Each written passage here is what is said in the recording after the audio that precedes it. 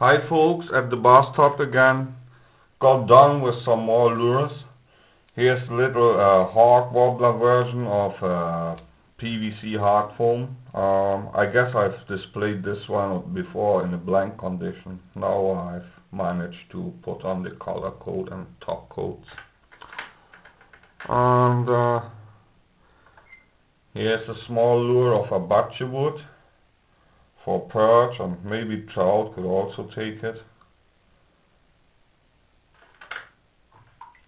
Another smallie.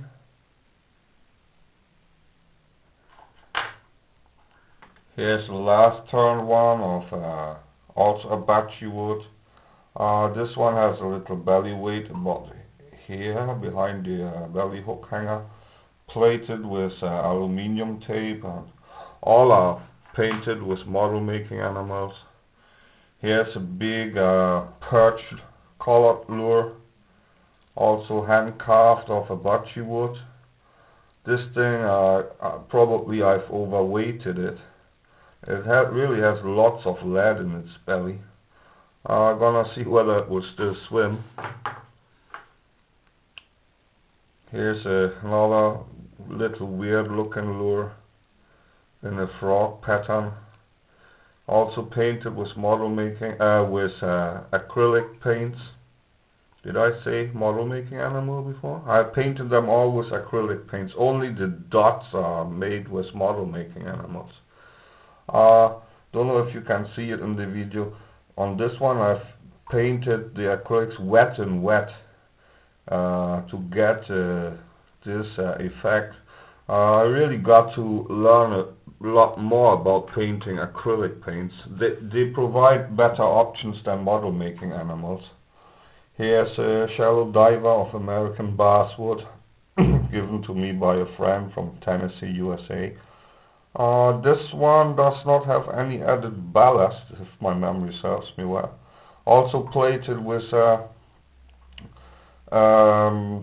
aluminium tape, where I have embossed a little pattern. Okay, these were all the new lures. Here are some blanks. Here's a Finnish minnow. Got to try these whether it swims. I've embedded some lead weight, so I want to see. The lure is made of abachi wood and pretty buoyant. I want to see whether it dives at all, or I need to place more ballast inside. Has a Finnish saddle lip. Just temporary tape this one. I'm planning on foiling this lure as well, so I would glue in the lip after foiling. But first I have to see whether it will dive. It's very buoyant. Probably will just dive a few inches, but that should be okay. Here's another blank one of Meranti wood. This wood is not that buoyant, so probably I can get along without placing. It has ballast actually. Some little two pieces before and after the belly hook hanger. Gonna see whether it will swim. And here are some of the last video that I wasn't satisfied with, so I've tinkered on the lip of this Australian style deep diver. Made it more narrow towards the body. And here's the pike lure from the last video. First I've tried to tinker with the lip angle, but I wasn't satisfied, so I placed some belly weight, tried to hide it. There's a little air bubble, but so far it doesn't look that bad, and I've put a second attachment eye. So I'm gonna see whether this helps to improve the action.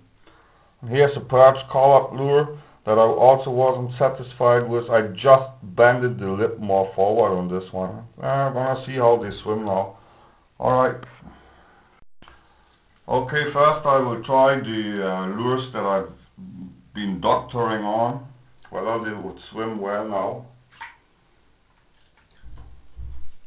Okay, still has a bit more roll, but I'm okay with this one. It's better than last time, so bending the lip forward decreased the roll a bit. I'm okay with this one now. Alright. Now I'm very eager to see the pike lure. with added belly weight, hangs quite a bit deeper. Yeah, still rolls a lot on the first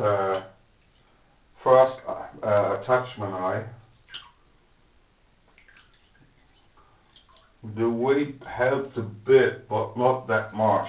So let me try the new toe eye on the nose tip.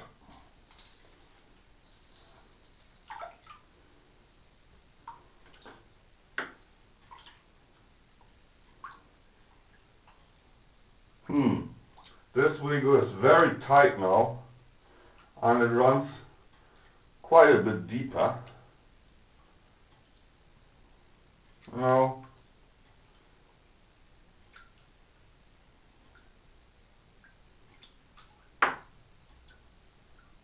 not that satisfied, but still manageable. Very tight wiggle it has now with the second toe eye. If I bend the lip downward again, then the wobble on this nose tip toe eye would increase. But I'll leave it like this. I shall see. And now this little Aussie style diver wiggles better, but still has this irregular hunting action. Of course it requires toe eye tuning. It swims somehow in an S-shaped curve now. Hard to tell in the bathtub. I shall see in the outdoors once the ice has gone from the pond. I usually had luck with this kind of lures, but I shall see. Okay, now the blanks, the Meranti blank, yeah, nice one, no complaints. I hope it will not lose too much of its left buoyancy after painting and top coating. I do not want to swallow it, should be okay. It pops up fast enough. No complaints. It should dive down 10 to 12 feet, I estimate. I've made similar lures before. Now the buoyant Finnish style minnow of Abachi wood. Yeah, works nice. Still dives a bit. No, very nice one. I like it. Should go down 2.5 feet, 2 feet. No complaints about this one as well. So I can finish it. No need to add more weight. Okay, now the new lures. First one, the basswood. That one has quite a roll. But doesn't blow out. Would dive 1.5 feet. Too much body roll for my liking, but well worth a try. I could reduce lip size if I wanted to. Need to test it in the outdoors as well. Now this one made of Abachi wood and has quite a bit of weight in its belly. Nice, very lively action and tail shake. I love that one. Should go down well, estimated 5 feet, 6 feet maybe. No complaints about this froggy colored one. Now the perch, heavily weighted, of Abachi wood. Yeah, hardly floats. Oh, nice. That is fine. Also will not dive too deep, I guess. probably 3 feet I estimate.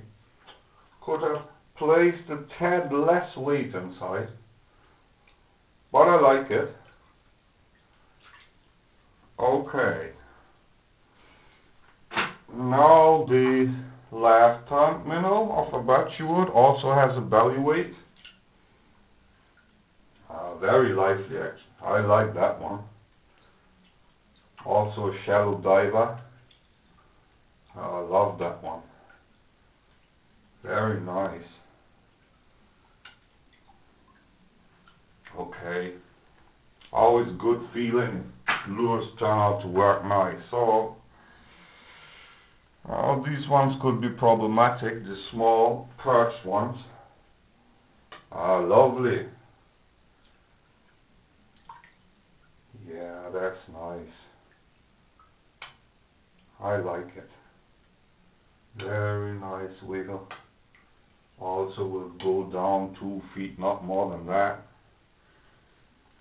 Okay.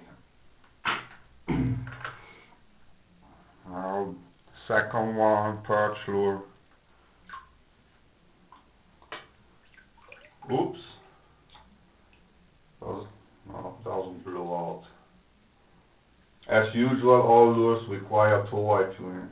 This one is lovely as I was scared that they will not work. I'm just carving lures randomly, so relying on my experience, but sometimes it fails. Well, that's the nature of the business. So I'm very happy about the action of this one. Oh yeah, can't cease on watching it, just like it. Hope the fish would do as well. Right now ponds are still iced out. Bluefishing season over here commences May 1st, so still a few weeks to go. Alright, here's the little version of the hog wobbler.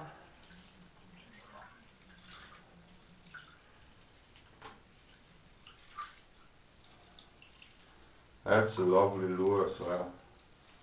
Running on surface or slightly below. I'll keep quiet, probably you can hear the props churning.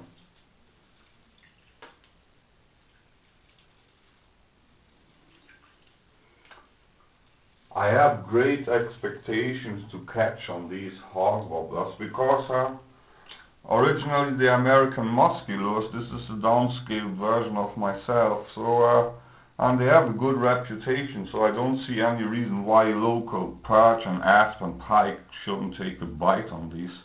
Alright, this is my lure test for today. Thanks a lot for your interest. Goodbye, see you next time.